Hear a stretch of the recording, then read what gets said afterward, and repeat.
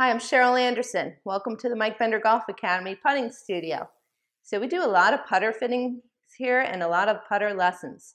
And probably the most important thing that we look for is that the shaft of the putter lines right up through the forearms. When it does, you won't see any of the shaft. When it doesn't, you'll see the shaft peek through the bottom. And one of the reasons we see this a lot is that people don't hold the putter properly in the lifeline of their left hand. They get it down in the fingers too much where your full swing should be. So make sure it's in the lifeline.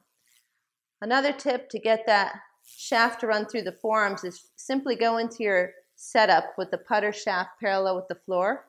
Make sure it's lined up in the forearms, and then you want to tilt forward from your hips like so.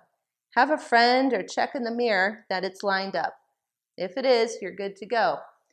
Now notice when I do this, I have a little bend in my elbows. And that way, my hands are hanging comfortably under my shoulders. The club is stable because it's in line with my forearms. It's not going to be moving around as much. And then I'm just going to swing my shoulders back and through, and that allows the putter to swing on a natural arc. So just to recap, make sure the putter's in your lifeline, line it up with the forearms, parallel to the ground, and then tilt forward, and you should feel very comfortable and make some more putts.